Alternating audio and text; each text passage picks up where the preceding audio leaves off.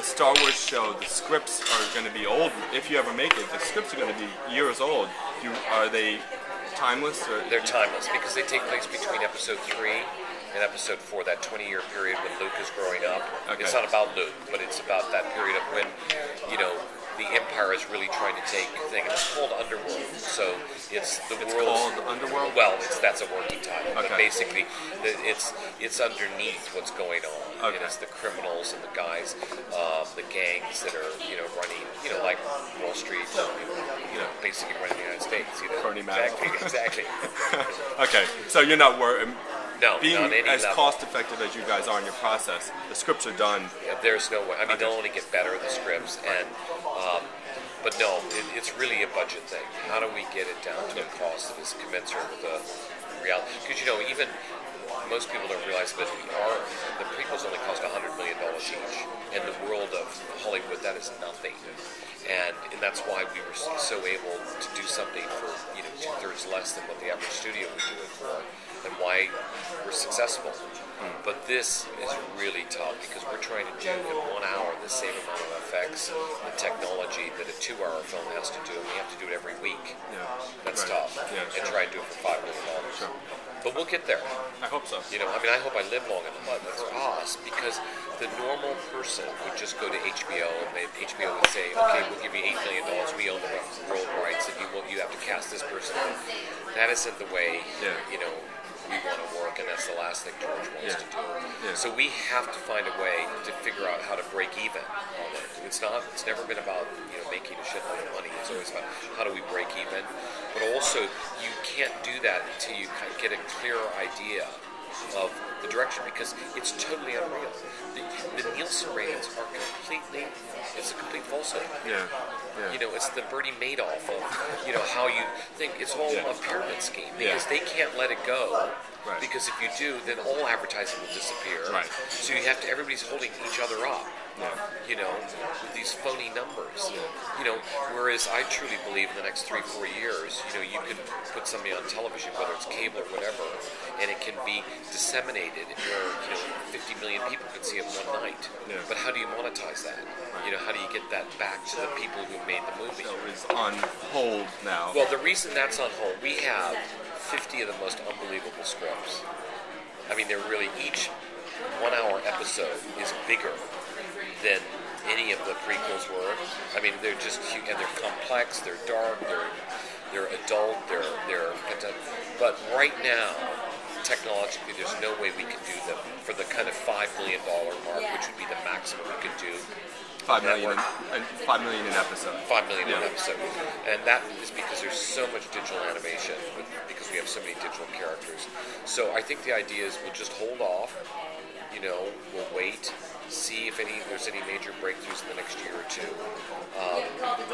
and just see what's going to happen. And then once we can kind of come up with either a virtual set software that works really, that allows us to travel all over the world and do stuff, then I think we'll all come back and revisit it if we're still alive. But what we were saying about you guys being able to kind of choose your own release date for Red Tails, are you able to also, with your TV projects, like maybe the live action show, choose your delivery platform? No, because that's one of the other big issues. Not just the cost of the thing, but also the whole business is imploding.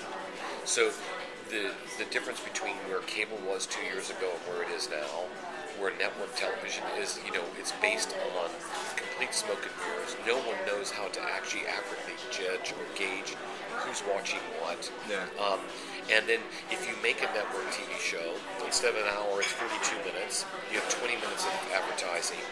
If you aren't so big, if you're not at 15 to 20 million a week, there's no patience by the networks. So we go ahead and make the sacrifice to make the movie, finance it, everything else. And, we can find ourselves on a network TV deal after 3 weeks. We're gone.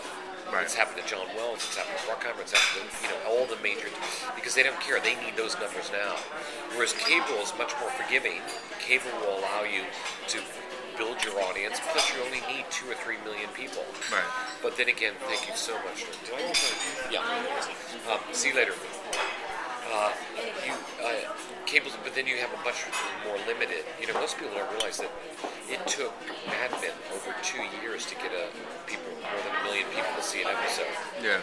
Yeah. You know, and that at one level, if we're talking about our cost, that's just not commensurate with anything that we can do. And the HBO is a more difficult one because they like much more control. They want to have more ownership. That means, you know, they have a right to be able to tell you what you want to do. Yeah. So there's compromises each way. And I think for us, one of the other reasons that we really want to wait is just this thing, nobody knows what's going to happen with it. You know, if Apple TV comes out this year, who knows what will happen in terms of how that will change the dynamics. Yeah. Yeah. You know, iTunes has never been the panacea that everybody hoped it would be. Yeah.